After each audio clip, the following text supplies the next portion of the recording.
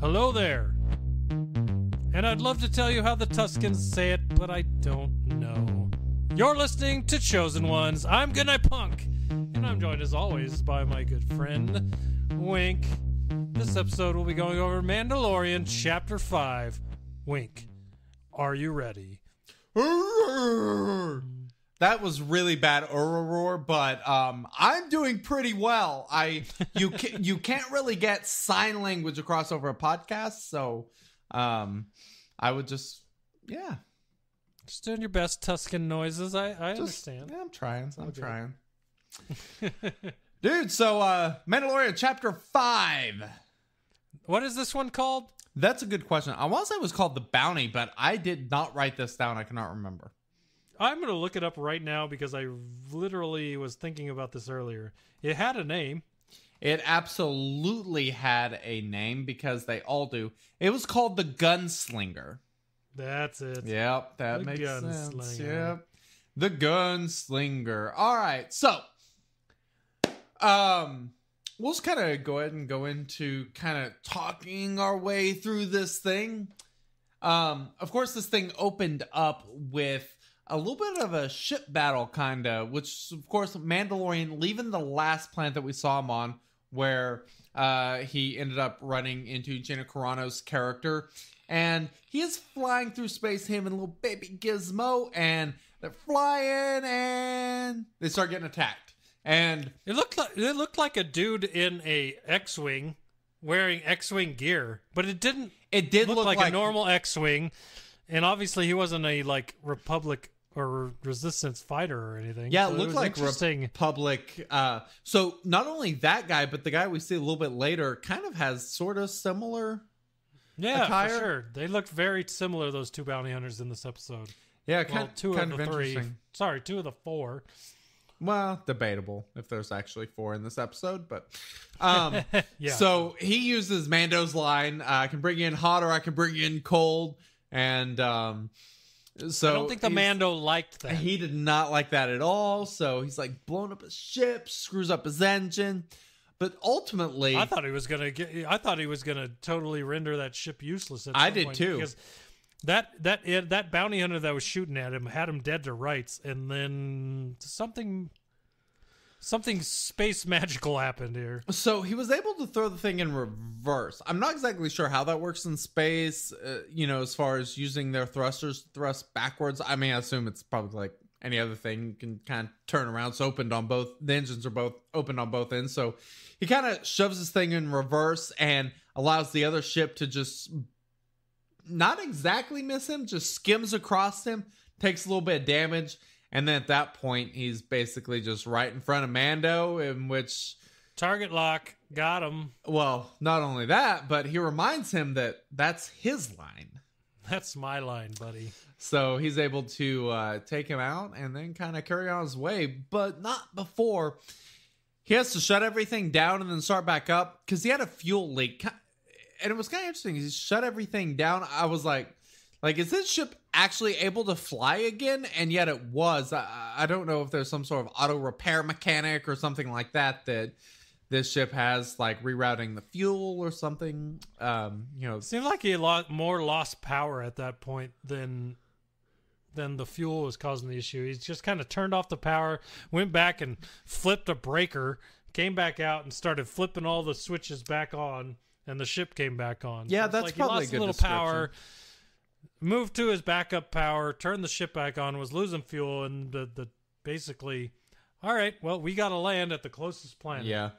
I thought it was kind of weird. What was the closest planet? Oh, Mos Eisley.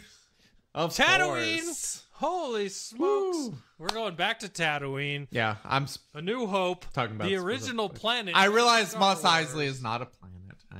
I know you did. I wasn't going to call you out on that. You said Mos Eisley, which is the spaceport he was going to. Correct. Which is what clued me in to the fact that he was going to Tatooine. Yep. But I'm like, because you hear him talking to the tower, and they're like, Mos Eisley Tower, you're cleared for Bay 35. And I'm like, Mos Eisley? Wait, what? We're going to Tatooine. I felt like this felt like just a nostalgic episode entirely. It didn't feel like there was that it was necessarily there to advance the story all that much. Is he flying to the inner planets? Because Tatooine isn't in the Outer Rim, is it? And that's where he's been with the guild, with the Bounty Hunter Guild. So is he escaping the Bounty Hunter Guild by moving to the inner planets? Well, you know and what I mean? that's one thing they talk about whenever he gets there is the bar droid kind of mentions that the guild no longer operates on Tatooine. So it is something they've kind of moved away from, and that could be to your point that the New Republic is kind of starting to move around, and that's kind of, they've kind of been forced out. That's kind of something that we see is that all the kind of dirty work, the Empire and the bounty hunters have all kind of been dispersed out of Mos Eisley and Tatooine. Because we see the Stormtrooper helmets on the Spike and the lack of Bounty Hunter Guild and that sort of stuff. So the fact... It seems like everyone that's trying to get away from the New Republic has moved to the Outer Rim, and that's why the Bounty Hunter Guild is probably having its most success out there, because anyone that needs a bounty on them based on New Republic or even Empire is moving to the Outer Rim trying to escape things, and probably why they're out there doing all their work, and probably why he's moving closer to the inner planets. Yeah. So he lands at Mos Eisley Bay 35, and he gets out, and these repair droids immediately start coming out. He shoots at them, tells the hangar lady, whose name is Pelly, that he doesn't want droids working on a ship. She gets pretty upset that he shoots at the droids, but this kind of got me thinking about something that was kind of interesting. I've never known what the deal is with all these hangar bays, but it kind of seems like like pulling she's into renting a bay at Pep Boys, or pulling into a bay at Discount Tire. Like she's kind of renting it like a storefront. So ships come in, they pay her, she rents the space out, and then can do repairs or whatever, charge them for it. Kind of like a take-in service type thing, or just a day parking deal. But kind of glossed over this point, but shooting at the droids and telling her that he does not want a single droid working on his ship just further goes into that point that we've made in earlier episodes, that he does not like droids. He hates droids. Not any a fan. Droids. Yeah. IG-11. Now you got these droids that he does not like droids. And at least now we know why. It's well, but yeah, exactly. With the flashbacks to the droids that take over his planet, kill his parents. I mean, it's pretty. I think we can assume that's the reason he hates droids. So yeah. Indeed. He does not like droids. Yep. So she gets upset, and then he tells her he'll pay her or whatever. He heads out. He locks baby Gizmo in like a little cubby compartment, so he doesn't have to deal with his nonsense. Green Gizmo, little Green Gizmo, is asleep, and he puts him. I told this to my wife when we were watching it. I said, can you imagine how great it would be if when our kids fell asleep, we could just shove them into a closet and close the door and leave the house? I can imagine, especially with triplets. That would be a lifesaver. Yeah, exactly. So he puts little Green Gizmo in a closet, and then he leaves the ship and goes out into town. So as he heads out, he sees the Stormtrooper helmets on stick. There was really cool artwork kind of in the rolling credits of that scene. Side note, I'm sorry, I keep doing this to you, and it's a theme across the Shattered Order, all our podcasts, so I like to interrupt you, but the end credits on these shows are incredible, and I love the way they do them, because they just keep showing the concept art for every episode as the credits, cool. And they have some really, really cool. I wish that we could find. Maybe they already do this, but I wish I could find it on the internet where they just post all of this concept art for me to download. Yeah, 'cause I'd love to have these things as the background on that my would computer. be super. They awesome. are so cool. It's really good. So, Barber, you may proceed. All right, so. He takes off. He's going somewhere to do something, probably try to find work, which we find out that is what he's doing. But so gotta pay for the bay. So Pelly's actually playing cards with her droids rather than working on the damn ship. Earn your money, lady, but whatever. But she hears some cooing. So she gets up and kind of starts heading towards the ship, tells the droid to get her blaster, and she gets her blaster and she sees little green Gizmo coming out. Which, the fact that he was locked up, this is another instance in which we know he's used the Force. Because I don't think there's any way he would have been able to open that place. How did you open that door? Like, he Force opened the door. He Force got down from the deal. Like, he's a Force using little fool. And, isn't it funny to see a youngling with the Force just using it to his will? Yeah, and it's one of those things, like, he hasn't been trained in the Force. Like, it's natural to him.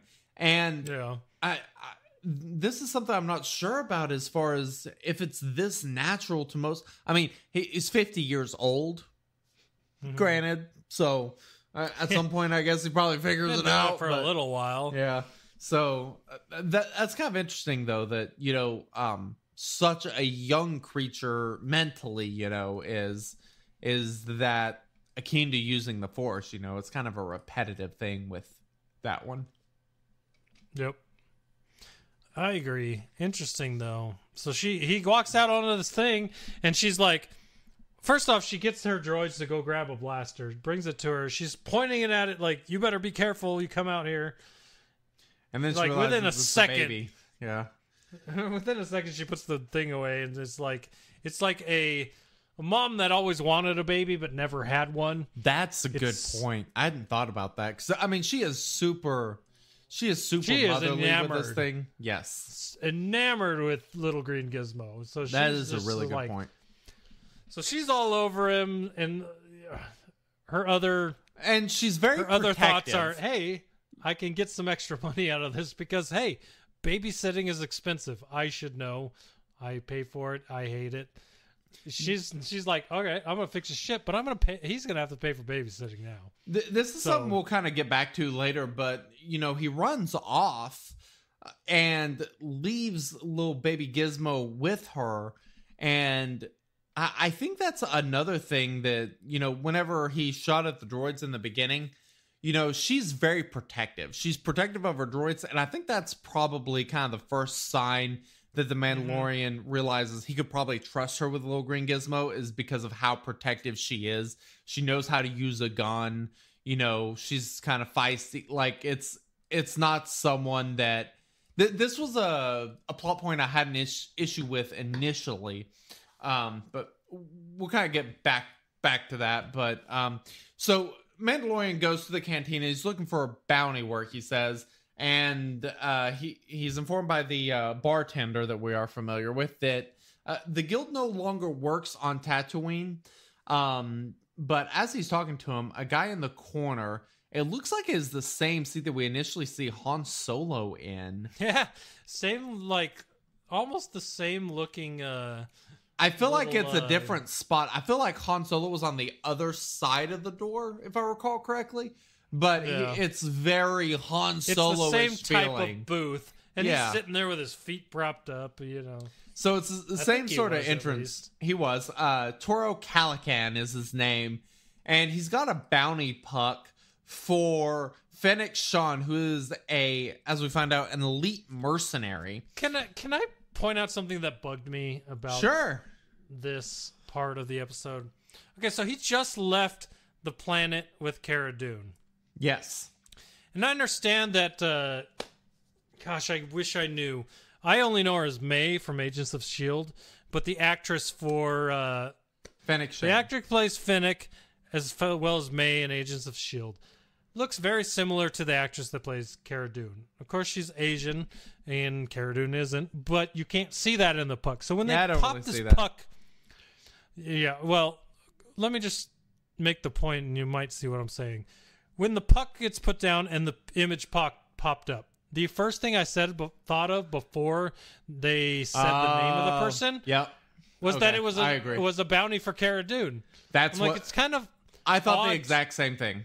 Yeah. It's kind of odd to have a character so similar looking in the Puck holo projector to Cara Dune. That is as interesting. the first one you see when he leaves her. I mean, I understand it now that we've gone through the episode, but when I first saw it, I'm like, oh, he's hunting Cara Dune, and he's going to ask Mando to help him hunt her. Yep. And then he said the name, and I'm like, okay, so it's not the same person, but it's weird that they looked so similar. That kind of bugged me at first. Yep. So I totally agree. I thought the exact same thing, but so they kind of start chatting. They kind of come to an agreement where Mando gets the money because this is this guy's first job, and he didn't want to admit that job at first either. That's true. He was trying to act like he was an actual bounty hunter. Which and Mando's like, I know better than that. You took a very stupid bounty.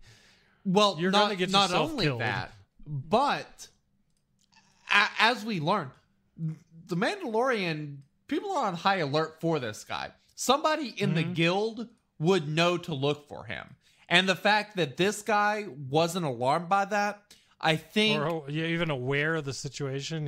Yeah, I think the Mando knew that there was something up as far as him not being completely upfront about his guild membership.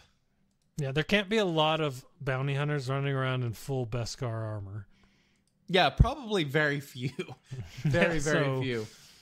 A person in the know would know what's going on. So one thing I liked is that he mentions that Fennec is out beyond the Dune Sea, which is, of course, nice. a reference to A New Hope, which I thought was really cool. But they talk about, their agreement. This is first job, needs it to get in the guild, yada, yada, yada. And Mando wants the fob, the tracking fob.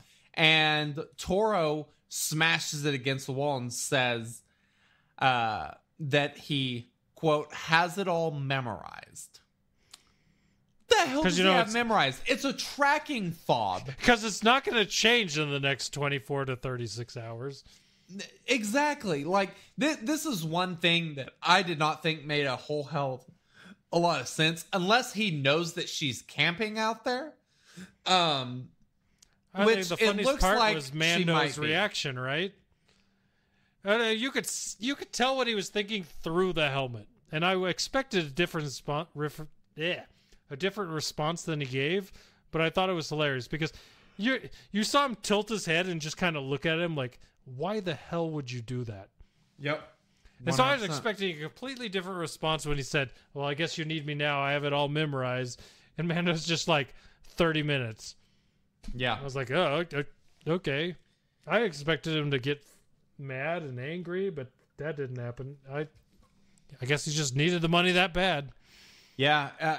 That whole thing's just kind of weird. We still don't know how the tracking fobs work. Is it like a laser GPS type deal that goes on somebody? Is it something that they put in the person somehow? Like, it's almost seemingly like they have to know what planet they're on, and then from there they can like triangulate where they're at. I don't know. I don't, because Mando was gonna leave Little Green Gizmo on that planet last week. But once they knew that a bounty hunter was there and knew what planet he was on, it was kiboshed. They're like, we got to get out of here. Well, so but how did they... Here's the question. How did a bounty hunter get on that planet to begin with? No That's idea. That's why I think the tracking fobs work cross-planet. I mean, there's something to... It's some sort of distance away type thing as you get... more, think of it like hotter, colder... Marco Polo type thing, closer you get, the louder it gets, and you kind of follow, that path to get to whatever it is. Based on DNA markers, I guess you can't change your DNA, so you'll always be able to be found. But if it was in his skin, something that they tracked, they could just dig it out, which would be kind of sad to have to dig something out of a Little Green Gizmo. But I still don't understand this thing, so I don't either. That is still a mystery. To me, that's one of the biggest mysteries of this show, because the tracking fobs they don't make a lot of sense given the information that they have given us so far. Yep, I agree. So we'll just assume, for the sake of not creating another plot hole, is that that Fennec has been up in one place. She's staying there, and that is kind of what it seems what we see later in the show. So maybe that's how they try to cover this. But we assume that's what he's talking about with having it memorize the directions and how to get there and all that sort of stuff. So Mando heads back to his ship and finds no baby green Gizmo. And then he finds Peli, who ends up having him, and she kind of freaks out about leaving the kid with him, and she's gonna have to charge him extra for babysitting, blah, blah, blah. And then this part I thought this part was so stupid. This is the most looked for creature in the galaxy. Every bounty hunter has a fob on it. It doesn't have a puck because it's such a special thing, and everybody has a tracker, everybody knows about it, it's something everybody's looking for, and yet he goes to somebody who is trying to get in the guild and lets baby green Gizmo be right in front of them when they're getting on the speeders. He literally looked at him, and he was kind of like, ew. But here's the thing that I thought when I watched him look at little green Gizmo. He looked at it and then looked at her, and it was almost as if he just thought that was her kid, and it was weird, this little weird creature that she was so in love with. Yeah. Like almost that it didn't belong to Mando. It was this lady's, so he didn't even think about the fact that it might be what you're talking about. It seemed like that little glance he gave made it seem like he thought it was that lady's kid. I guess maybe the conversation, from what I recall, kind of made me think that this is really stupid. But I mean, that I might have to go back and watch it with that in mind and see if my opinion changes. I think this is a point where my wife, who's not a huge Star Wars fan, asked a very interesting question. Okay. So he looked at her, saw the Yoda, and looked back at the Mando, and my wife goes, does no one in the galaxy know who Yoda is? And I'm like, I don't know. Like, maybe people know the name but don't know what he looks like. Like, Yoda is a iconic Jedi figure, but we are getting to the point where we're later on where people... Yoda, I'm mixing my words here. Jedi Yoda has been hiding for so long that maybe it's gotten to the point where people just know the name and not who he was or what he looked like. So maybe that's the reason. But my wife was just so confused that someone could look at this thing and not think Yoda. Yeah, but do they really do they really share out what everyone in the Jedi Council looked like? I mean, well, not to mention, I know names of people from foreign countries, and that's on this planet. I know names. I have no idea what they look like. Now let's go galaxy-wide. If you've heard of important name from another planet, light years away, you're not going to know what they look like, probably. Yeah. Right? So that was my thought when she asked that question, but it is interesting that... And as far as we know, there's only 3 of them. So that also adds to the... You're looking at something that... A male, a female, and a baby. Interesting. Yeah. You're... Interesting. We won't go into that, but... Interesting. It's interesting that we're talking about our planet, and you could not know people here, obviously. So to go galaxy-wide, and if there's 3 of them that we know of... For someone on a remote planet to not know what this thing is or what it looks like, it makes sense to me. Yeah, no, that's totally fair. But I just feel like, hey, we're looking for a green kid. I mean, you don't need much of a description for somebody very close to the Bounty Hunters Guild to be looking for the thing. Yeah, that's very, very true. Big ears, very green true. Kid. Simple. I don't know. That part just didn't really work for me. I feel like some of the writing as far as that goes is just a little bit sloppy, and it's kind of like, just deal with it and we'll keep going. But anyway, so they jump on their speeder bikes and they end up heading out. And they meaning Toro Calican, the bounty, quote unquote bounty hunter that hired Mando to work with him. Yes. Yeah. They head on their speeder bikes. Mando. They head out. They have an epic race. Toro's got to be first. They were going back and forth. And they get to a point where Mando stops them for a specific reason. And I loved this scene. It was really funny. Me up. So Cal gets out, Toro Calican. He gets out his binocs and starts looking around. He sees the Tuskens and he's talking about how, you know, he's trying to act so like, tough and everything. They're about football fields away, the ones he's looking through his binoculars. Exactly. And then Mando's like, well, why don't you tell him yourself? And then you turn and there are two Tuskens there. And it's so funny. That is great. It's great. And, you know, interesting though that they did not attack first, because it seems like from the original trilogy they would have just gone on the offensive, the Tusken Raiders. It was interesting that they also ran into a Mandalorian. Yeah, that's true. They didn't run into some kid with a couple droids that didn't have a weapon. You know, it's driving on his speeder with two droids. Well, I guess he did have a weapon. He had his rifle, I think, but it's rifle. I mean, it's much different, you know, dealing with two bounty hunters than it is some kid with a couple droids. But that is a really good point. You know, it's but yeah, because this is the first time that we've seen Tuskens kind of communicate with anyone but themselves. Exactly. This added a layer of humanity to the Tuskens that I didn't know existed. Yes. Very much so. If you listen to this podcast, including the Shadow Order podcast about Swugga, and I think I may have mentioned it on this one, maybe not, but I love the Tuskens. There's some the Star Wars collectible card game. I played Tuskens. I love them. I just love that faction.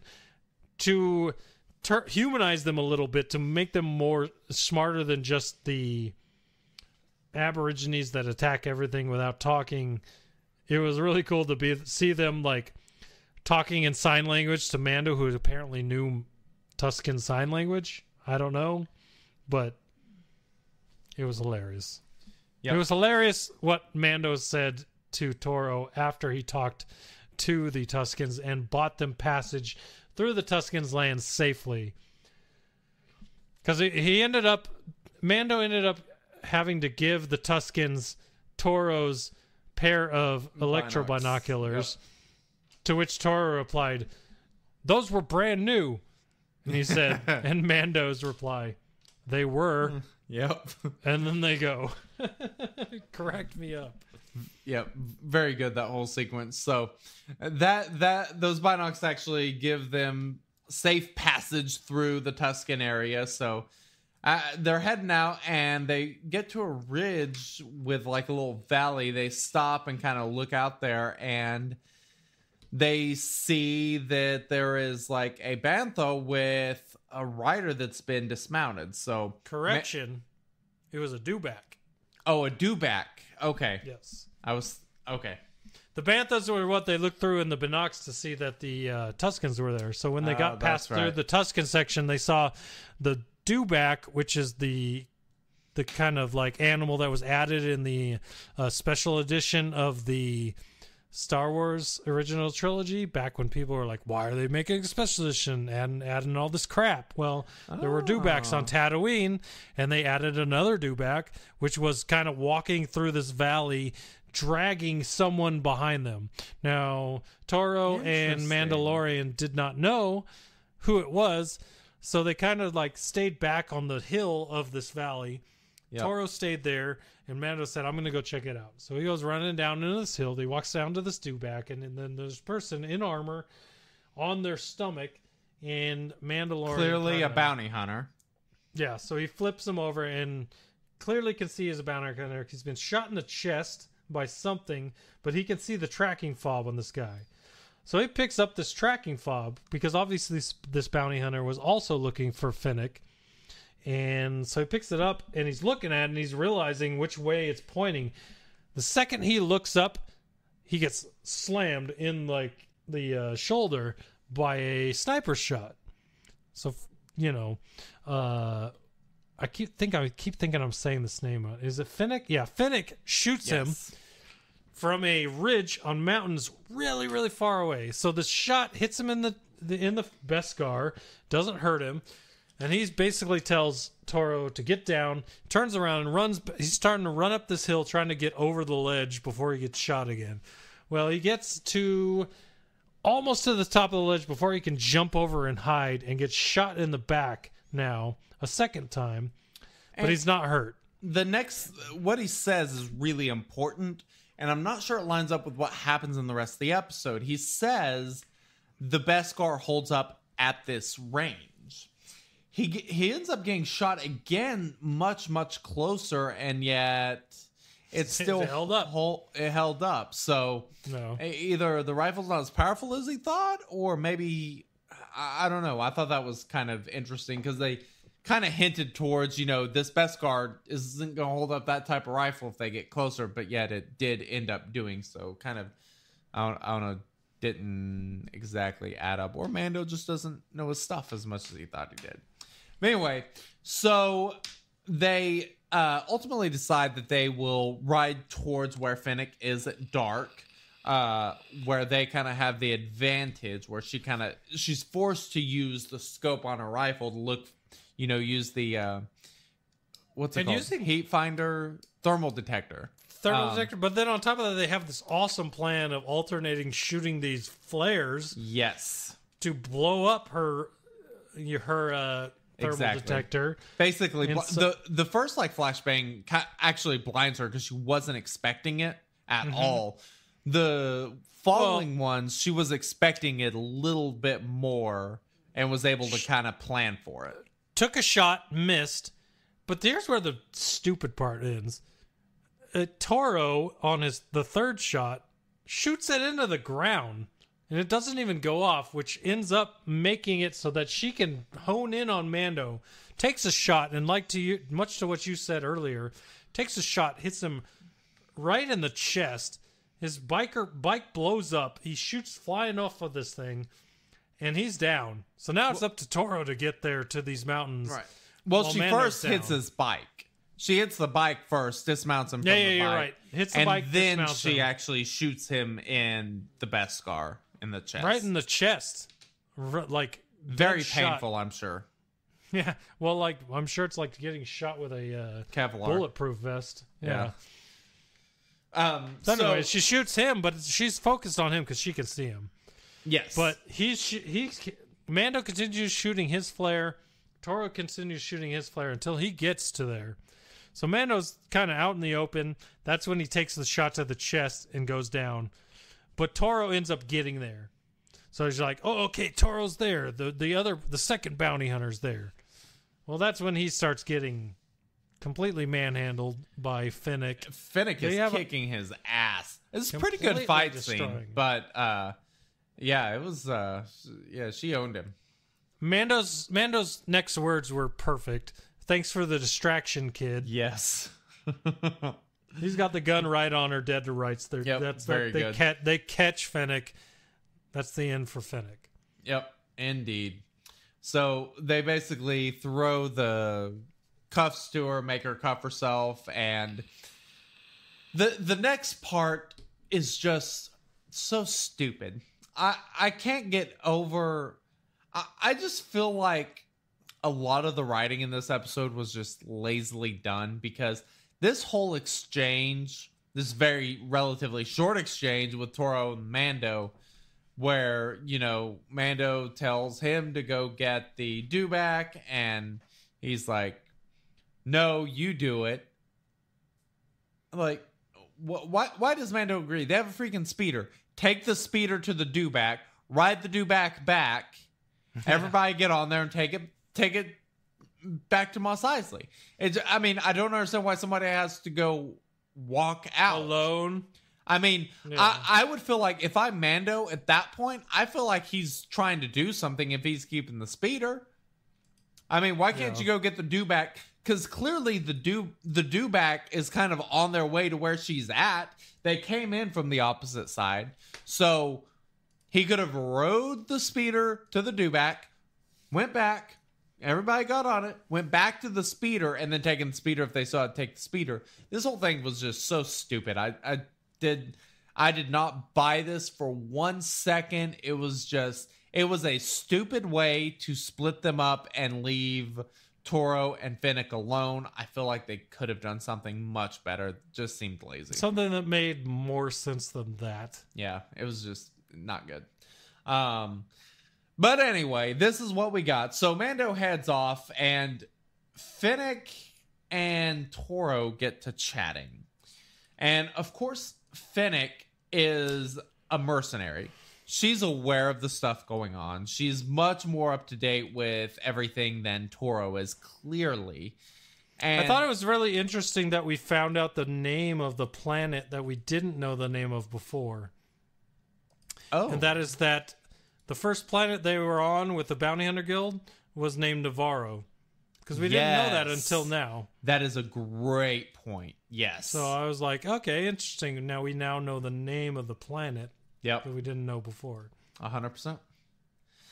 Yeah, so they mentioned that, and Finnick is obviously familiar with the Mandalorian situation, and she basically talks Toro into betraying Mando in an attempt to save her life from getting, taken in, trying to get him to help her because she's gambling on the fact that Toro realizes he would need Finnick's help to take down Mando, who is a more prized target than Finnick. Mm-hmm. However, that's a bit of a miscalculation because Toro just kills her and then runs. Did he kill her, though? He shot her in the stomach. I assume so. Shot her straight in the stomach. Well, I guess we can get to that in a second. That seems like a pretty safe kill. But yeah, we'll get to that at the end. But she also tells him that he has a kid with her, and that's when he remembers little green Gizmo probably was not Pele's, but was probably actually with Mando. So he, of course, jumps on the speeder that Mando let him have, and this is something else that just seems like such obvious but piss poor writing.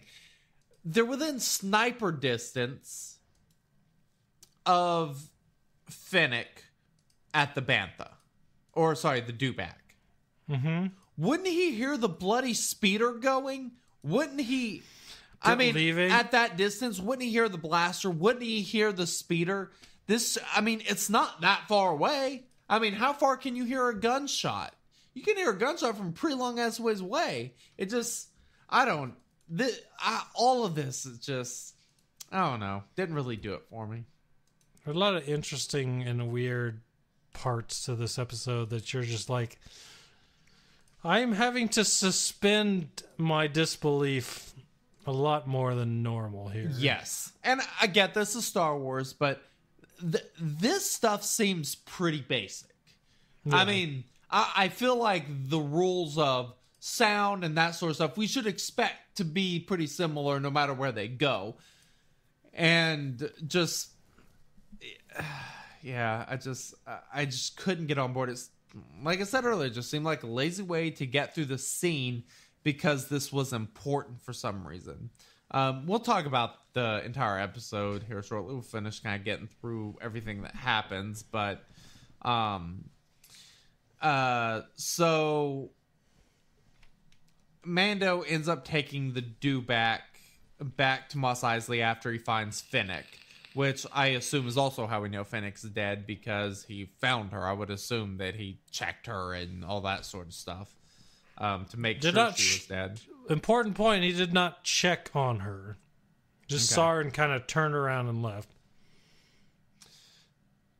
So, who knows on Finnick, I guess. I would have assumed that he would have actually checked her pulse. I'm looking at these notes and I'm curious if you saw the very end of the episode. Yes. Okay. I did. Yes. All right. So, and like I said, we'll get to that in a second. But anyway, so Mando rides the dewback all the way back to Mos Eisley, and Toro has basically kidnapped little green Gizmo, and he's basically waiting at the bounty hunter ship because the bounty hunter Mandalorian stupidly told him what bay he was at. That was another thing. Why would you tell another wannabe bounty hunter trying to get in the guild where your freaking ship is? You're a bloody Mandalorian with obvious armor. You know people are looking for you. I know it's Mos Eisley, but come on. Yeah, that was odd. Maybe like, meet me here in 30 minutes. And for no specific reason except, obviously my ship's there. If the thing meant to suspend disbelief here was the droid saying that the guild doesn't operate here, that doesn't do it. Because just because it doesn't operate there doesn't mean there's not bounty hunters there. Doesn't mean there's not people there looking for them, as we come to find out. Basically, they don't give out bounties there. Exactly. They're not there.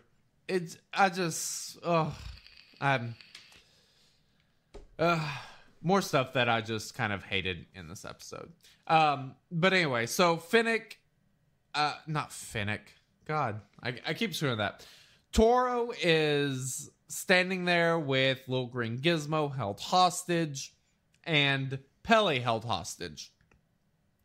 And of course he makes him surrender and put his hands up. But what he doesn't catch is the fact that the Mandalorian grabs a flashbang and has it in his hand as, Toro tells Peli to go up and cuff him. And so... What did Peli say to him? You're smarter than you look? Yes. Or something like that? Yes. Because she realizes what's about to happen, what he has in his hand. So he throws the flashbang and is able to run to the side of the ship. And when Toro comes back, he's, once he's able to see, Mando basically has an open shot at him and blasts him, in which he falls off the edge. And here's what got me with that part. Okay. He's holding little green Gizmo. Yep. You just shot him and he's going off the ramp and you don't know what's going to happen to little green Gizmo. Yeah, you do. He's going to use the Force. That's what he does. Let's hope that's what happened. But I was just like, man, what if he fell on top of him? Like, I guess that's a risk you take, but...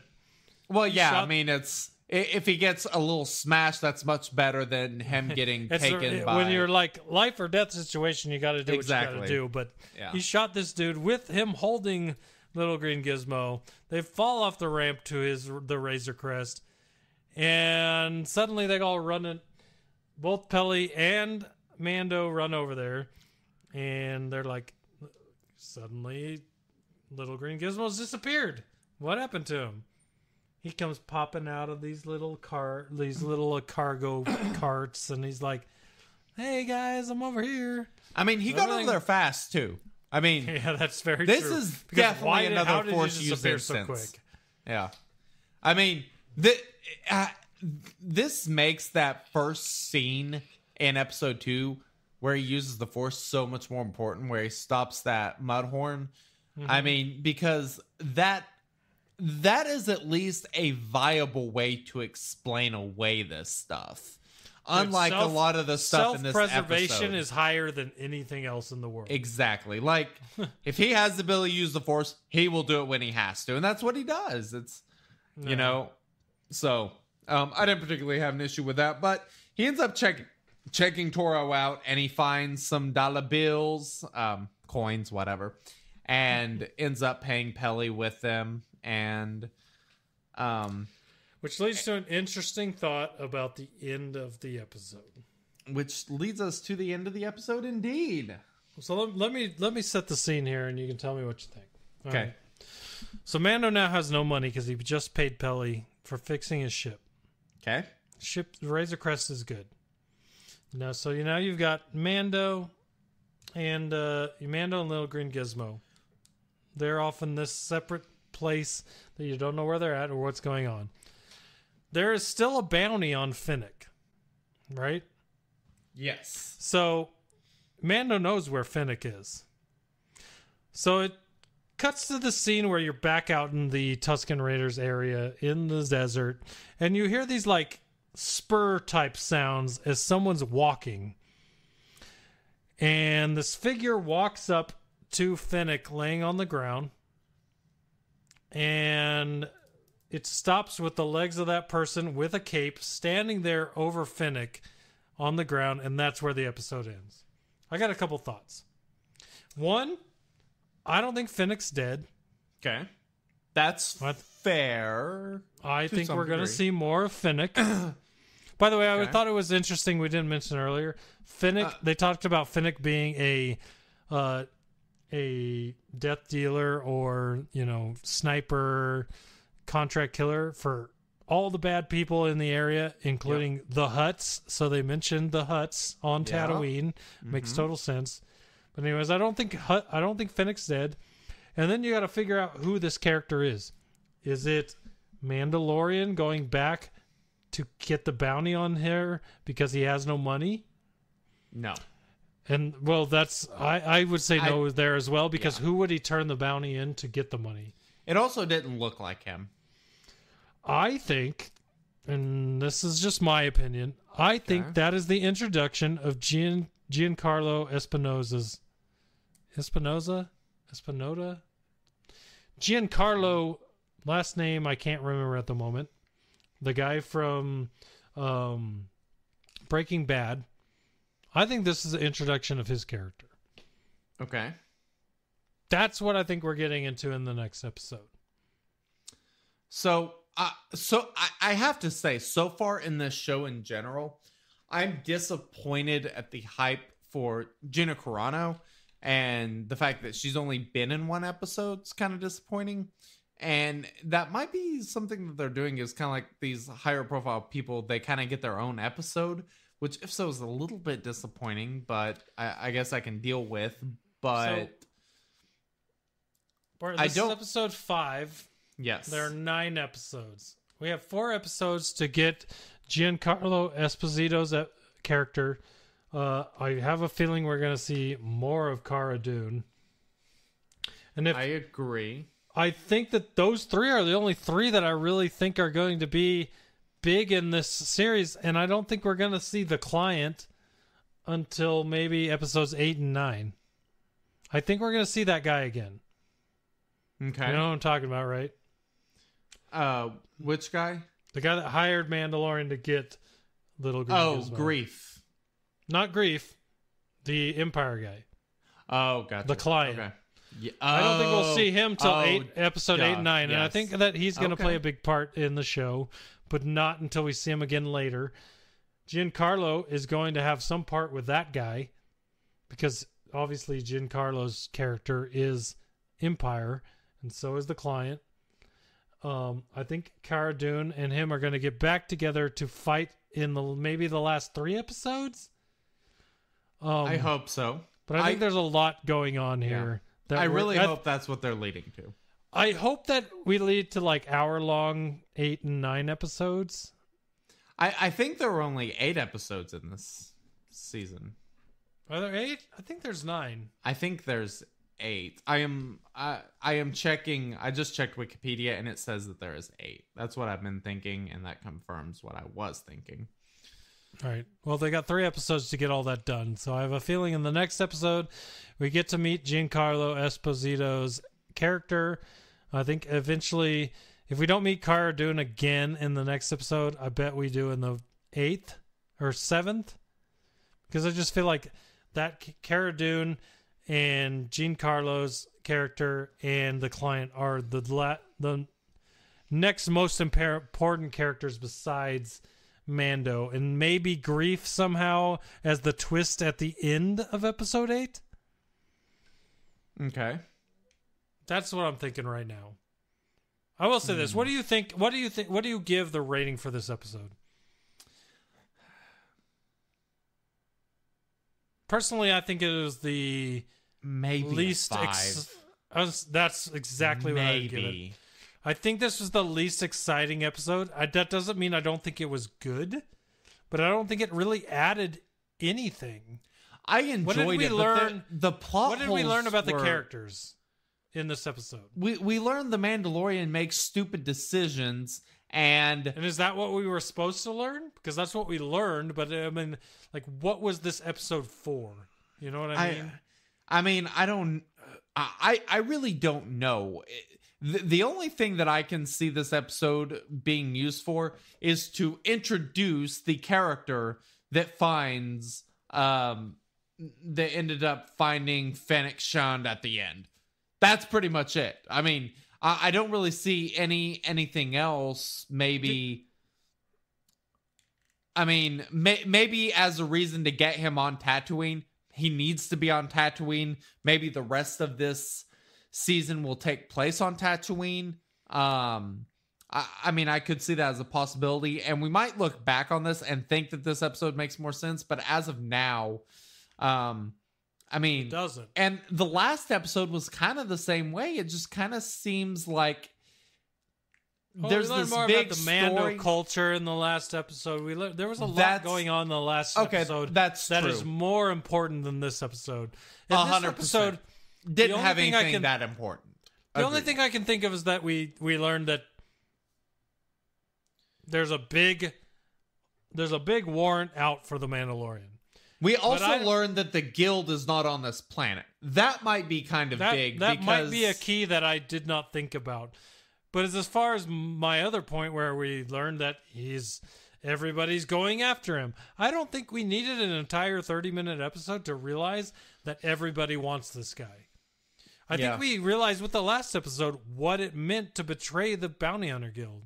I don't think we needed, Fennec telling an aspiring bounty hunter what it meant to catch him and turn him into the Bounty Hunter Guild, all that stuff. I don't think we needed to know all that. I think that was pretty much assumed. And if we did not have this episode, I would have assumed that anyways, because in most things, any show where you break a code or you break the rules of someone that you are working for, especially in a show like this, it's a big deal. I didn't need an entire episode to tell me that. So I want to know going forward, and we'll probably learn this later on.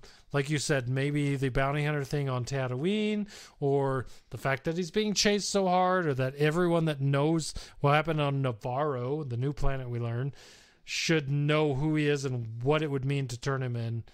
If that's all we learn, I hope that in the next couple episodes we learn why this episode was important to the grand scheme of things. I hope so, because as of right now, it's not doing much for me. It was very underwhelming. We didn't learn enough. It didn't make sense. The story path to how we got to where we got. There's too many just stupid decisions and plot holes that I wasn't particularly a fan of. And I was wrong, because I mentioned saying we learned about the Mando culture in the last episode, but I was thinking of the episode before that, where he was saved off of Navarro by the Mandalorians. Last episode was the one where he was on the planet with and he was going to leave. Yes, that's I totally mixed that up. So, but we did learn a lot about Mandalorian culture in that. I mean, that was correct. I mean, there was. We also learned that he was willing, almost to the point where he let someone take his helmet off. Exactly. There was a lot of things that went on in the last episode that I feel were much more important to his story than this episode. So, we'll see what happens next week. I'm with you. Totally a 5 out of 10. I didn't think it was a terrible episode, but I didn't think it. At this point, I don't know where it fits. I enjoyed it, but just. Like you said, the not understanding of how this fits and where it's going is just kind of disappointing in a way, and I really hope that it kind of gets a little bit more back on the path that we expected, of a little bit more of a, I don't necessarily want to say linear story, but a story that kind of makes sense based, where characters are making decisions that, maybe make a little bit more sense to what we know about them. And because I just feel like a lot of stuff in this episode did not live up to that. But there was some good stuff, but overall, just I mean, I enjoyed watching it, but it was one of those. As soon as it was over, I was just kind of like, It's one of those. So low rewatchability. Low rewatchability. We're getting a lot. I'm starting to get the feeling in this show very similar to when I watch like Law and Order, SVU. Like Law and Order SVU has an episode. You could get into the episode and enjoy the episode, and then it has a little bit of an overarching story. So far in this show, all the episodes have a good story if you watched it standalone that really added to the overarching story. This is one of those episodes where it was a standalone episode which didn't seemingly add a lot to the overarching story. It's one of those you could watch it and enjoy it. It's a good show. It's very enjoyable with what happens, but it doesn't add much to the overarch. So I'm hoping that we figure out how this fits in later, where all of what we learned fits in the universe, but right now, not the best episode yet. So I agree 100%. But well, I said this. I'm still I ask my wife this every week, and she still doesn't know the answer. Every Friday, I go, you know what day it is? And she'll say Friday, or she'll be like grocery day or something like that. And I always tell her, no, it's Mandalorian Day. And then she rolls her eyes at me. Yep, that's expected. That's what wives do. It's still look forward to Mandalorian Day every week. So I can't wait to talk about this next week and see what happens and how it explains things that happened this week. It'll be super fun. Yep. I can't. Oh man, the fact that the show has been renewed for season 2. I'm freaking stoked. I love this show. I really hope that these last 3 episodes finish a little bit stronger than this one did, because I really hope if this episode was the bottom of the barrel, I'll be pretty happy. But if there's a worse episode than this, I mean, I would be surprised, if I'm being honest. I would be too. I agree. Have very little left to go through to get to the end, I feel like the next 3 or 4, because I still feel like I've heard there's 9 episodes, no matter what things say. If these last 3 or 4, I feel like these last 3, 4 gotta be action-packed all the way through to finish out the season. There's got to be a lot of questions that are answered. There's information about Lil Green Gizmo that we don't know. There's still stuff about the Mandalorian and his culture. The flashbacks have been really important. Where he came from has been important. There's been so much of that. A lot of that needs to be answered. We need to get a lot of those answers this season. Otherwise, I mean, people are going to feel, a little duped about coming back for season 2, I think. So, I really hope they get to that stuff sooner rather than later so that we can talk about it. No doubt. Well, we will indeed talk about it next week on Chosen Ones. So I want to say this. I don't think we've put out our appreciation to everyone that's listened to this podcast since we started it. Thank you for listening to Chosen Ones. We really appreciate that. I don't know. I really want to get into Rebels this week. We'll see if that happens. I know you were trying to get into Clone Wars last week, but we're looking to put out more episodes than just Clone Wars Mandalorian. We got Clone Wars stuff coming up. We got Rebels stuff coming up. There's a movie coming up. There's a movie. We may have to talk about that. We should probably mention that there's a tie-in on Mandalorian coming for the new movie. Yeah. But there's a lot of good stuff on this show coming up. So keep tuned to the channel. If you like the show, if this is the first one you've listened to, give a subscribe to the channel. Enjoy all the stuff we put out, because there's a lot more to come, because there's a lot more Star Wars to come. So we appreciate you listening. We look forward to chapter 6. And Wink, do you have anything else to say to the people? I think about the only thing I can say at this point is we have spoken.